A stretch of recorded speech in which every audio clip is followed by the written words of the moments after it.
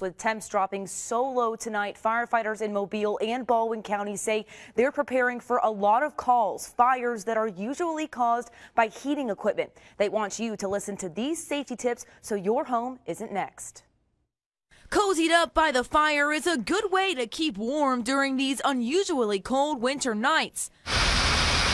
But this is not what you or firefighters want to be doing, putting out flames caused by heating equipment.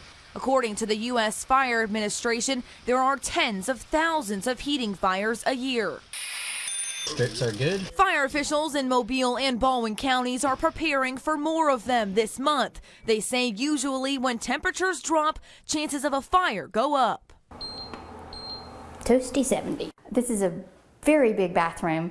It stays drafty in here. Do not want to be cold tonight. So when you get home and come out of those frigid temperatures and you want to get warm quick, fire officials warn that even though they're small, space heaters like this can do a lot of damage if you're not careful. So fire officials have these tips. Leave 3 feet of space around your heater. Place on level, flat surfaces. Always unplug it when you're not using it and never leave it unattended. Make sure you're plugging in an outlet and not use any extension cords. And if it's cold enough to get the fire going, officials say make sure you're taking care of your fireplace. For the chimney especially, we want you guys to at least clean it once a year and make sure the damper is open and have glass or screen doors in front of it so no embers will fly out and cause a fire.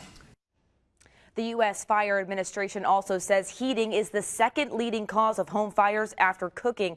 And about 30% of those fires happen because the heat source was too close to things that burn. Always better to be safe than sorry this new year.